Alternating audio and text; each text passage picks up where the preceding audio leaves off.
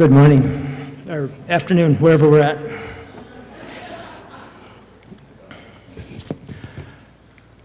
As soon as they can get organized, and I'm no pressure on this, it's not a big issue one way or the other, but we have some deacons who are getting some materials together. I have 2 little pocketbooks. I'd like each family to have one of each.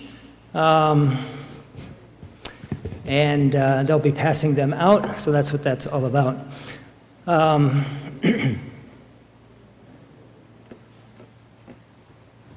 me get my computer set up here.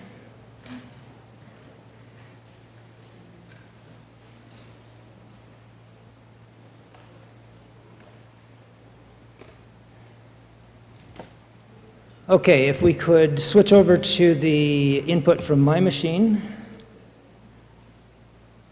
Auto in progress, we're working on it. Technology is great when it technologizes. There we go. Okay. Can we bow our heads for a word of prayer? Father, we invite your presence once again. We thank you for this weekend, for this privilege.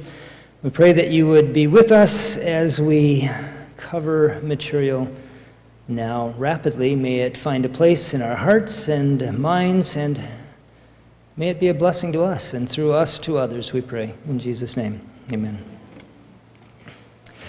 Okay, everything that I do comes from a Seventh-day Adventist history kind of perspective. That's just where I happen to work mostly, and I've found it the most fruitful avenue for resolving questions that I have in my own mind, and so I like that.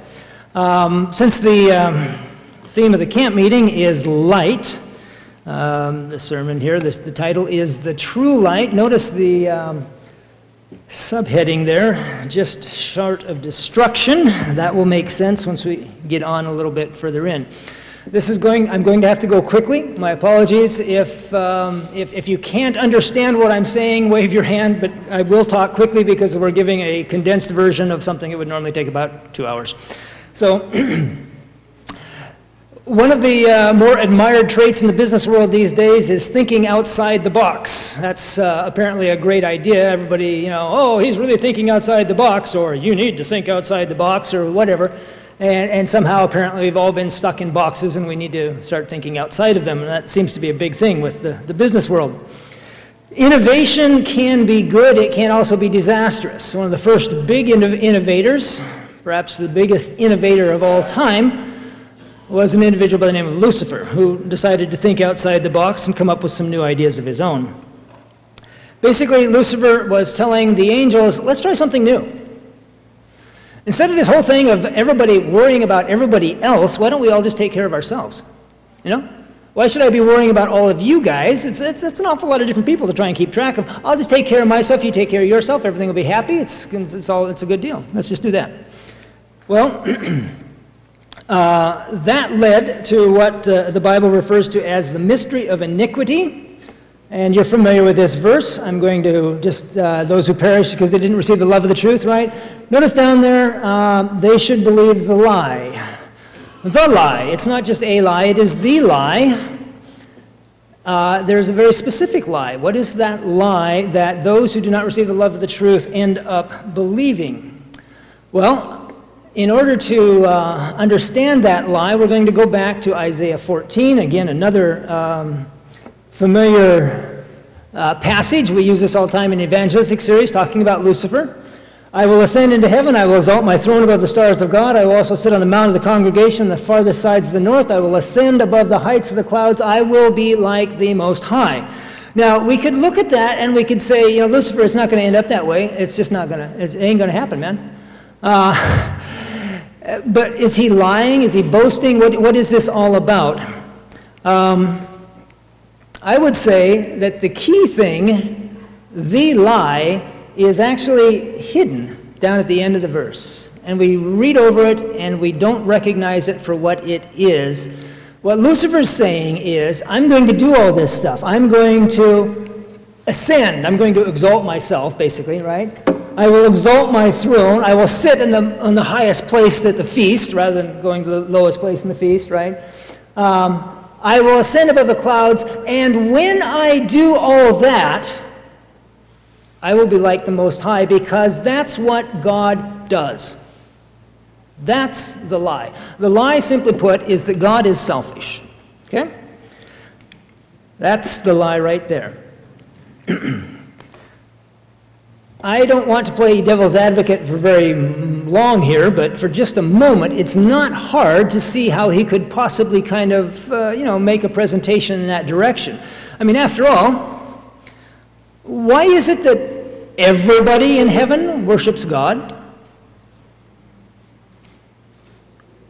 Did that just happen, or did maybe God set it up that way? Lucifer was the choir director. Why do all the hymns of heaven praise God? We just don't have any lyricists that can think of anything else? Or did maybe God exalt himself and set it up that way? Well, yeah, so Lucifer said, I'm going to be like God, and you guys ought to too. I'm going to just simply take care of myself. We call that selfishness today, but bear in mind, this was at a time when no one had seen these ideas, no one had heard these ideas, no one had ever heard a lie. No one knew what in the world this guy was doing outside of his little box. Okay? Well, let's see. One thing is important to remember. We will never be able to explain the origin of sin. That's what this says. For the sake of time, I'm not going to bother to read it all. We will never be able to explain the origin of sin. Perfect universe, perfect creation, perfect God, perfect angels, perfect Lucifer, and somehow sin cropped up in the middle of all that. We cannot explain it. If we could explain it, it would be to provide an excuse for it. And if there was an excuse for it, it wouldn't be sin. It would be a reasoned thing. Okay? So we're told over and over, Ellen White says that we can never explain the origin of sin. Well, that's true. But we can and should understand a lot of other things about Lucifer's rebellion. We can never explain why he chose to sin. But once he chose, we can, with a little careful study and thinking, we can understand why he chose to sin the way he did. Does that make sense? Okay? It's a little bit like, suppose country A attacks country B. We may never fully understand why they bothered to attack, but when we look at the situation, oh, they came from the west and they did this, that, and the other thing, we could say, oh, there's a reason they did it the way they did it, once they decided to attack. Does that make sense? You see the distinction I'm making? Nod heads vigorously? Yeah? Okay. Come on, people. Okay, let's go on. Notice this. Satan hates mankind because they are the workmanship of God. He opposed the creation of man. This was in heaven. Lucifer said, that's not a good idea. Don't do that. Why did he say that? What did Lucifer have against us? We weren't even created yet, so we obviously hadn't done anything, we hadn't done anything to him. What was the big problem in his mind? Well, we get a clue about this by looking at Lucifer's job description. He who was once the covering cherub, whose work it was to hide from the heavenly intelligences the glory of God, perverted his intellect and divorced himself from God. Notice his job. It was his job to hide from the heavenly intelligences the glory of God. Now, Lucifer was not allowed in on the innermost level of planning for the creation of mankind and of earth, but he evidently knew enough about it to know something was underfoot. You can't oppose something that you don't know anything about. And maybe he understood this before it happened. Adam and Eve were granted communion with their Maker with no obscuring veil between. Just think about that for a minute. Look at his job description. Look at what they were granted. Is that a reason for Lucifer to become selfish? No, it's not. No, it's no reason whatsoever. It's not an excuse for sin, but is an explanation of why, after he had chosen to become self-centered and selfish, that he would be very upset with mankind. Does that make sense? You with me? Okay. Now, I say it's not an excuse for sin. No, it's not an excuse for sin. What he should have said, if he had not already chosen selfishness, when God comes along and says, Lucifer, I'm going to create these folks down here on earth, and they won't need your services. And I don't have all the slides from the longer presentation, but the rest is a whole string of other slides that basically demonstrate from Ellen White that eventually human beings are intended to rise higher than the angels. And so if God comes to Lucifer and says, they won't be needing you down there, and in time, though they are created lower than the angels, they will advance, you will stay put, and they will end up above you.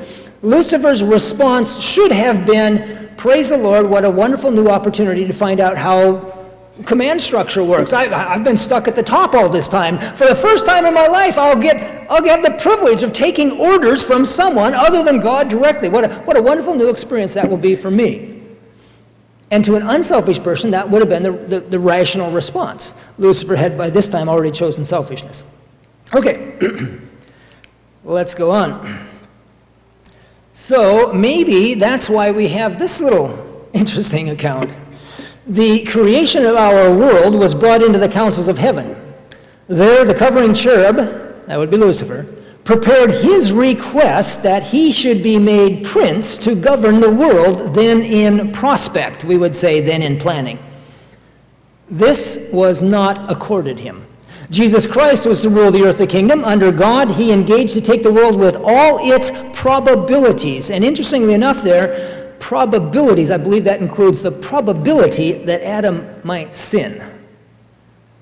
Jesus knew what he was getting into when he took this job. It's a good thing that Jesus was granted the governorship of our planet and race.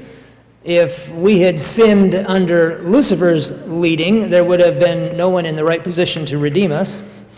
Goes on, the law of heaven should be the standard law for this new world, for human intelligences. Lucifer was jealous of Christ, and this jealousy worked into rebellion, and he carried with him a large number of the holy angels.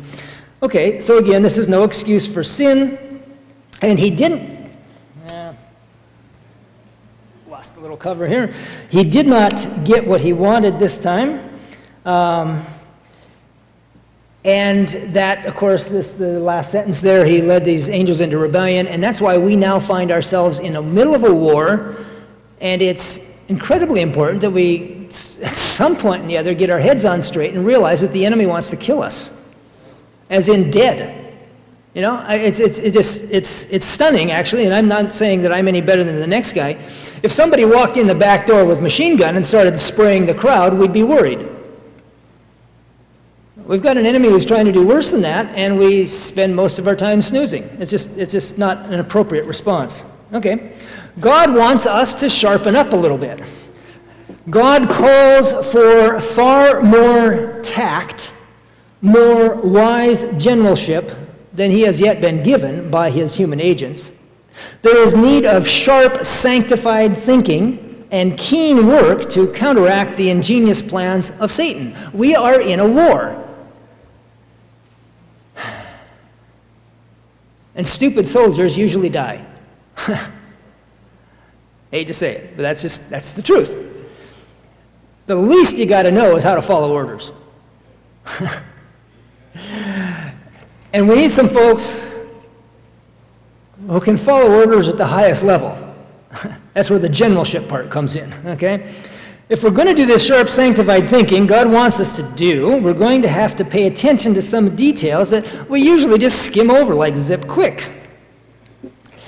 At the final condemnation of Satan, when the hosts of rebellion, from the first great rebel to the last transgressor, are asked why they have broken the law of God, they will be speechless. There will be no answer to give, no reason to assign that will carry the least weight. Well, that's great. That's because there is no reason for sin. But along the way, come on, you know and I know that Lucifer's come up with hundreds of reasons for sin. He hit me first, right? Whatever. There's all sorts of reasons for sin. It's just at the end of the day, none of them will carry any weight. Why will they not carry any weight? Because the wise generalship of Christ and a little contribution now and then, perhaps from some of us down here, simply cooperating and following directions, by the way.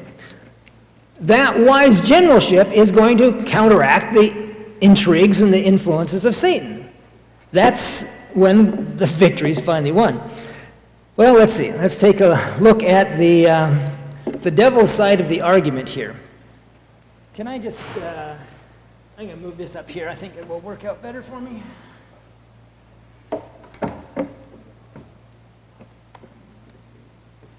Almost. There we go. That's what I want.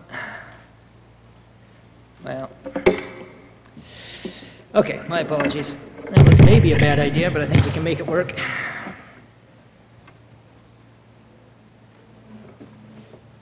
Where'd it go? Where'd it go? There we go. Thank you, thank you.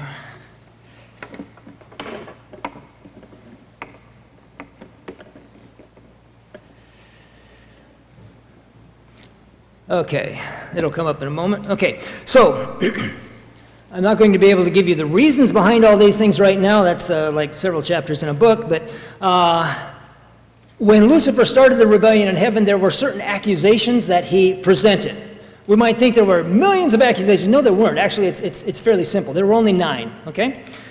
He said, angels are holy by nature and wise enough to govern themselves, so they don't need God's law. God was unfair when he exalted Jesus above Lucifer. He said God is proud, God is selfish. He said God's law is defective and it needs to be changed. He said because it's defective, neither angels nor human beings, who hadn't even been created yet, remember, can obey God's law. This is the key one. This is huge, actually. If you're really looking for something interesting to wrap your brain into, take on this question of what it means when Lucifer said God's law is arbitrary. God said, no, it's not. Lucifer said, yes, it is. And he said because of the way God treats his law, it makes it impossible for forgiveness. If anybody ever sinned, they could never be forgiven. And last but not least, Lucifer said God is lying about all of the above, because everything that Lucifer said, God said, no, that's not right. Now, imagine that I am politician A, and now I'm politician B, and we have a little town hall meeting type of thing because we're both running for mayor of Los Angeles, say. No offense to whoever's currently mayor. Politician A, steps up and he says, ladies and gentlemen, I'm so glad you came out to listen today. It speaks well of your citizenship and all that sort of stuff. There's an important point that you need to understand before we even begin this debate, and that is that my opponent, politician B, is a notorious liar. You cannot believe anything that he says. And then politician A goes ahead and he speaks for about 5 minutes, because that's all the time he gets in his first time to talk. Politician B gets up. What's the first thing he's going to want to say? I'm not a liar. And politician A says, he just lied. In debate, in formal logic and formal debate studies, that's known as the fallacy of poisoning the well. Politician A has poisoned the well of politician B, so you don't know whether you can believe anything this guy says, okay? What the effect of that is that the moment one opponent accuses the other of blatant dishonesty, proclamation becomes worthless. Listen to that. I can never say I am honest because you have already had the doubt planted in your mind. You don't know whether I can believe my statement when I say that I'm honest. Once you've been accused of dishonesty, you have no other recourse than to demonstrate. That's a deep thought. I'm glad that was a good reaction. Thank you very much. Okay. Now, put yourself in God's position. So somebody comes up and he says all this about you. What are you going to do about it? Well, God's actually very smart, and so we might think, wow, boy, I bet he's got all sorts of ways to handle this problem. Swat him this way, swat him that way, bam, bam. He's got 1,000 ways of which we know nothing to solve our problems. How many must he have for his own way, right, or his own problem? What's really interesting is that Ellen White doesn't talk about all the ways that God had. She talks about all the things that he couldn't do. Now, we kind of react negatively to that because we have this true in its own context, but this nice childish faith that, well, God can do anything. No, there's actually a whole bunch of things God can't do. God desired that a change take place and that the work of Satan be brought out in its genuine aspect, but the exalted angel standing next to Christ was opposed to the Son of God. The underworking was so subtle that it could not be made to appear before the heavenly host as the thing it really was. God couldn't do that.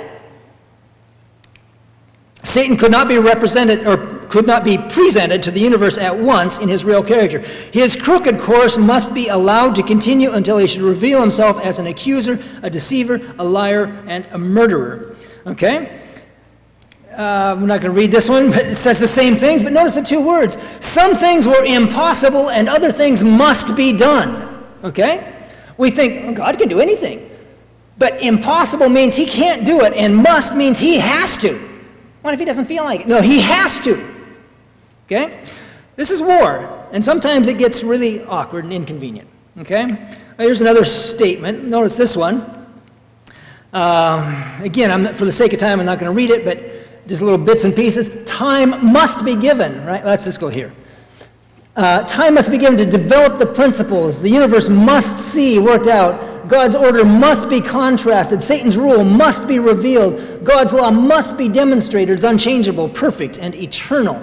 That's a lot of things that must be done. And Ellen White tells us there was only one way, only one possible way that could be. And that was the way that God chose, wisely enough. The rest of the universe understood this far better than we do. The unfallen world saw that the character of God could be vindicated only through this trial and conflict of the two forces. The attributes of God must be made to appear. Of the stability of his government, there must be no question. Lucifer raised all sorts of questions. God has to get rid of them. So this is something that we often see in politics. You know, the great controversy is just the first political contest. It's all the same thing. It's... you can guess which side most of the politicians come down on today. But anyhow, you've got two politicians. They're running for the same position or something like this, same office, and they're saying all sorts of terrible things about each other. And surely you must have at one point or the other sat back and said to yourself, yeah, what if they're both telling the truth? What if both politicians are actually miserable, rotten rats? I know it's a stretch of your imagination, perhaps, but what if they're telling the truth about each other? Now, God had to do more than just let Satan discredit himself. That was part of it. Satan's principles must be demonstrated. That would discredit Satan. But God had to respond himself to vindicate his own character. Does that make sense? You see the two-step process there? Okay. How is he going to do that? Well, the simple answer is he had to convince everyone in the entire universe that his government was the only government they wanted. Yeah, how many, for want of a better word, how many people are there in the entire universe? I don't know. Let's just say gazillions, okay? How are you going to convince gazillions of folks out there that this is the government? I mean, just imagine, you know. Imagine somebody out there in the universe who says, yeah, wow, look at that, man, Satan's ideas, that was really messed up. But you know, God's got some funny things too. I think this is the way it ought to be. Right? Or this, or this, or this. Just imagine you've got a street. Goes through a residential district, but it's kind of a major street. Let's just say that, you know, something like 40,000 people go through that street every day trying to get to work on time. And they're getting tired of this low speed limit. You got a 35-mile-an-hour speed limit, right? And these guys are just chomping at the bit because they're trying to get to work on time. Look how much money you're costing the economy by having that 35-mile speed limit. So you have a big town hall about it, and everybody gets there, and there's a whole bunch of people saying, yeah, it needs to be 50, you know, and this is ridiculous. And then some young mother stands up and she says, but hold on just a minute, I live on that street, I've got 3 kids under the age of 4. And I do my best to watch them, but you know what? Sometimes the ball goes in the street. You're talking about the life of my child. It shouldn't even be 35. It should be a 25-mile-an-hour speed limit. Oh, brother, now we got some people say 25. We got some people say 50. What's the right answer? And how are you ever going to decide? This is the problem that God was up against. How do you get the entire universe to agree? Well, He who sins is of the devil, it says in 1 John, for the devil has sinned from the beginning. For this purpose the Son of God was manifested, that he might destroy the works of the devil. The key word here is manifested, means made obvious. Let's go on. We're going to run out of time here. This is terrible. No verbal description could reveal God to the world. There you go. Proclamation will not do it. No verbal description could reveal God to the world. Through a life of purity, a life of perfect trust and submission to the will of God, a life of humiliation, such as even the highest seraph in heaven would have shrunk from, God himself must be revealed to humanity. And so God convinced the universe that his government was best by simply going further, offering more, being willing to put up with more, and sacrifice more for the good of those gazillions of people. And he could turn around and say, does anybody else want to do this? And the highest seraph in heaven would say, I don't want to. I do not want to do that. And Jesus said, then I'll do it. He saw that there was no man and wondered that there was no intercessor. Therefore, his own arm brought salvation for him, and his own righteousness, it sustained him. Again, this is all a matter of revealing, of showing, of clarifying. It's a matter of actually changing our perception of God. It's rewiring our brains. Now we call that neuroplasticity. It's one of the hottest things in brain science, right? What makes all this much more complicated, though, is that God intended to do more than just get rid of Satan's lies. The Son of Man came to seek and save that which was lost. That's a whole other category. After the cross, after having demonstrated the character of God, the universe would have been perfectly happy if God had simply said, why don't we just fry the world? Ellen White says they would be just as happy if he had destroyed the earth at that point. They would rise up in mass and say, thou hast acted in righteousness, O God, for you have destroyed rebellion. And Jesus said, actually, I want to save some of them. I want to go the extra mile. That's why we call this process something other than the plan of destruction, right? It's not even the plan of vindication. It's the plan of salvation, right? Now, one good thing is that what was needed to refute Satan's lies had a lot of overlap with what was needed to save sinners. So it was kind of a 2-for-1 deal. Without the correct knowledge of God, right? Revelation of his character. Without the correct knowledge of God, the human family would be divested of all divine strength. That means they would have none. With false attributes kept before the mind as belonging to God, the human family would be the dupes of satanic lies and the subjects of satanic agencies, and he could practice upon their credulity with success. Some great vocabulary words in there, right? Dupes means somebody who's getting fooled, right? Credulity, we might say naivete, okay? Basically it says, with the false attributes, if we don't see God as he is, we are toast. That's my paraphrase, okay? So how much misconception does it take to be a problem? Is this a matter of, well, you know, we kind of ought to generally get the right idea about God? Or is this a matter of getting every point right? So how important was this to Jesus? Christ loves the human race and has expressed this love in every action of his life. Every act of Christ's ministry was far-reaching in its purpose. It comprehended more than appeared in the act itself. A wise purpose underlay every act of Christ's life on earth. Everything he did was important in itself and in its teaching. Were the mind of man capable of understanding his dealings, every act of his earthly life would stand forth important, complete, and in harmony with his divine mission. Jesus came to earth to teach man how to live a life of self-denial and self-sacrifice and how to carry out practical religion in their daily lives. He labored constantly for one object, just one, right? All his powers were employed for the one object, the salvation of man, and every act of his life tended to that end, right? Now this is important. This last statement here is really important. Notice, he's teaching self-denial and self-sacrifice. That's a part of the one object, which is the salvation of man. But how did he actually go about it? What were his actual methods? Well, let's go on. John 17, Brother Kinder, I think it was, this morning, stole all this here. So this is great. He says, manifested your name, declared your name. Okay, this is the manifestation of the character of God. I'm going to just skip along. The great object that brought Christ to the earth was to reveal the Father. God is love. This was the great truth that Christ came to the world to reveal. The object of Christ's mission to the world was to reveal the Father. In all his ministry, all his self-denial and self-sacrifice. Why was he teaching us that? Because that's what he did, right? Okay. In all his ministry, all his self-denial and self-sacrifice, Christ's object was to reveal God to the world. Those lessons tied up with the salvation of men, right? That was the same means, self-sacrifice, self-denial, same means that Christ used to reveal the Father. Because the Father himself is self-denial and self-sacrifice. We call it love, right? God is love.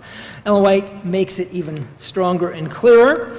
Christ exalted the character of God, attributing to him the praise and giving to him the credit of the whole purpose of his own mission on earth. The whole purpose was to set men right through the revelation of God. This is amazing stuff. And maybe it sounds a little bit strange because we seldom think of salvation in this way, right? Here we are. We see that the whole purpose of Christ's mission to earth was to set men right. And it was all to be accomplished by helping us see what God is like. But the statement continues. When the object of his mission was attained, again, that's setting off in an apostrophic construction, if you're into your grammar, right? The revelation of God to the world. This is the object of his mission, the revelation of God to the world. When that was attained, the Son of God announced that his work was accomplished and the character of the Father was made manifest to men. What did he say, and when did he say that, oh yeah, we're done now? It is finished. At the cross, at the end of the cross, it took the cross to demonstrate the character of God.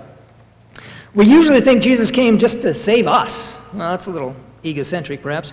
He did come to save us, and more besides, but the only way for him to do all that was to reveal the character of God. And when he did it, he pushed it to the absolute limit. God sent his Son into the world to reveal, so far as could be endured by human sight, the nature and the attributes of the invisible God. There were times I think he let it kind of cross over just a little bit, like when he walked into the temple, he picked up a little whip thingy, He never hit anybody, but everybody goes, whoa, whoa, right? And just his countenance, and they go zinging out of there, right? Okay. Ellen White says his divinity flashed through humanity. It was a little more than they could endure, right? But normally he kept it down at an endurable level, right? Christ revealed all of God that sinful human beings could bear without being destroyed. Christ is the perfect representation of the Father. His life of sinlessness lived on this earth in human nature is a complete refutation of Satan's charge against the character of God. Now notice this. This is not some random effort. This is a direct response to and refutation of Satan's accusations against God's character. He wasn't here on a vacation. He had a very specific, I'm going to do my best, but I'm afraid I will not be done in 1 minute. Okay. I hope you see how precise, how meticulous, how intentional every act of Christ's life was. He was here for a purpose because he was in a war and he knew what he had to do, okay? He had to reveal the Father. Ellen White calls it a perfect representation. How perfect is perfect? Notice this. Had God the Father come to our world and dwelt among us, veiling his glory and humbling himself that humanity might look upon him, the history that we have of the life of Christ would not have been changed. If the week before the incarnation, Jesus and God the Father were talking and said, hey, let's switch it up. Why don't you go, I'll stay? We wouldn't have known the difference. In every act of Jesus, in every lesson of his instruction, we are to see and hear and recognize God. In sight, in hearing, in effect, it is the voice and movements of the Father, which is exactly what Jesus said, right? He who has seen me has seen the Father. So how can you say, show us the Father? I already did that, right? In order for us to cooperate with God, it's imperative that we understand all we can of Jesus' method, his strategy, his tactics in making this all-important revelation. Just exactly how did he reveal the Father? Jesus could not express in words the understanding of man, the love of the Father. Some things God can't do. Jesus could not express in words the understanding of man the love of the Father. He could only say, God so loved the world that he gave his only begotten Son, that whosoever believeth in him should not perish but have everlasting life. There's a problem here. Words don't do it. Even good words. The most loved verse in the Bible. Wonderful words of life. They won't do it. But the statement goes on. He did express the love of God in his actions. Actions trump words every time. What strikes me as odd is how little we focus on these matters and how fragmented our ideas of Christ's work have become. We emphasize the sacrifice of the cross, but we too often fail to recognize its role in what Ellen White calls the whole purpose of revealing the Father, right? And when we do consider his work of revealing the Father, we seldom see that as the means, the active agent in the salvation of sinners. And yet, the Savior of the world devoted more time and labor to healing the afflicted and of their maladies than to preaching. I wonder why he spent more time doing that than preaching. It's because the one worked and the other didn't, okay? I'm very close to done. Christ came to this world for no other purpose. We already read that. I'm just going to go on. Christ revealed God to his disciples in a way that performed in their hearts a special work such as he has long been urging us to allow him to do in our hearts. Okay, so here we are. We're back at the accusations. Let's see how we're doing. Satan, I just have to go quickly through this. Satan demonstrated that the first two were false because he did stupid things, and he demonstrated that he did not have a holy nature, and he demonstrated that there was ample reason to choose Jesus above Lucifer, right? So the first two are gone. What about 3 and 4? God is proud, God is selfish. You can't say that after Jesus' life, okay? So they're gone, okay? What about 5 and 6? Well, you know, some things you can demonstrate. If somebody says you can't do that and then you do it, you just proved him wrong, right? Right? So if I say I can bench press 400 pounds and you say I don't think so, but I do it anyhow, well then I'm right, you're wrong. Sorry, that's just the way it goes. Okay? So God's law is defective, it needs to be changed, it can't be kept. Jesus kept it. So that's progress. 2/3 of the accusations have been wiped out. 1/3 still remain to this day. This is what we need to be working on. 1/3 remain to this day. Why didn't Jesus take care of them? I mean, he was here. Did he forget? No, he did not forget. The problem with these last 3 is that they are intricately involved in the salvation of human beings. And it requires a new revelation, an additional revelation. It requires a revelation that involves human beings. And it requires wise generalship, sharp thinking, and the final victory of God's church. So how do you suppose we are supposed to do that? 3 last statements, and we're done. Christ's ministers must stand in an altogether different position. Now, this is, don't pick on the ministers. She's talking to them here, but this is you too, okay? Just give the ministers a break. Christ's ministers must stand in an altogether different position. They must be evangelists. They must be medical missionaries. They must take hold of the work intelligently. But it is of no use for them to think that they can do this while they drop the work which God has said should be connected with the gospel. If they drop out the medical missionary work, they need not think that they can carry forward their work successfully, for they have only half the necessary facilities. We have largely, for the last 110 years, been trying to do God's work with only half the necessary facilities. Let's go on. Let us remember that it is not by word and precept alone that we are to reveal Christ's character. Our works must bear witness to his indwelling presence in the heart. His disposition, his kindness, his compassion manifested in our actions will inspire hope in the minds and hearts of the most hopeless. Thus, in act as well as in word, we shall reveal to the world the character of the unseen. God's purpose in committing to men and women the mission that he committed to Christ is to disentangle his followers from all worldly policy and to give them a work identical with the work that Christ did. The little booklet you got, one of them was called Identical. This is why. This is the work that you have been given. It is identical to the work that Christ did. And the good news, Christ gave a perfect representation of true godliness by combining the work of a physician and a minister, ministering to the needs of both body and soul, healing physical disease, and then speaking words that brought peace to the troubled heart. The good news, Christ has empowered his church to do the same work that he did during his ministry. Let's bow our heads for prayer. Father, we pray that you would take us, rewire our brains, give us a correct view of your nature, your character, and give us wisdom and sharp generalship that we can manifest that same character and further your battle in this great controversy. In Jesus' name we pray. Amen.